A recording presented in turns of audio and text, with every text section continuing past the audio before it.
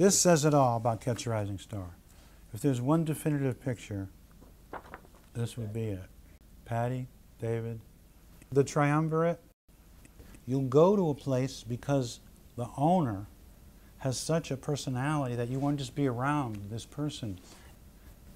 I would dare say that Rick Newman had one of the most enviable, easygoing, inclusive, non-patronizing, astute, the perfect person to own this kind of club. Well, thank you very much. However... Well, you told me to fucking... Are we on? On Monday night, there's what they call audition night or amateur night. It was a brilliant idea. I gave it to Rick, along with the French dip sandwich. I gave him both those ideas for nothing. And so I came to Catch on a Monday night. I think it was July 28th, 1973 or 74. Wow. I remember that was July. I stood in line.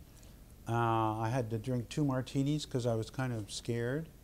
And I went on, and I'll never forget what you said. I came off stage, and you said the magic words to me. It was kind of analogous to Johnny calling you over to the couch when Rick Newman says, "Hey, stick around, you should come back." And that was, you know, you said that to me. Yeah.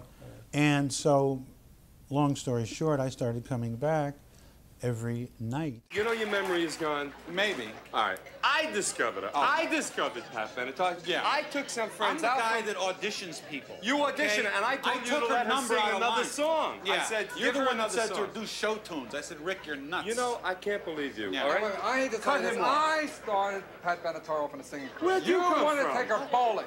I discovered him. I discovered you. This place, I discovered this place. It's great to be at Catch a Rising Star because I did start here. I auditioned here in 19... And Rick Newman said, "Babe, you know." That's all he said. He said, "Babe, you know." And no, he said, "Stick around." I said, "What do I have to do?" And the rest is history.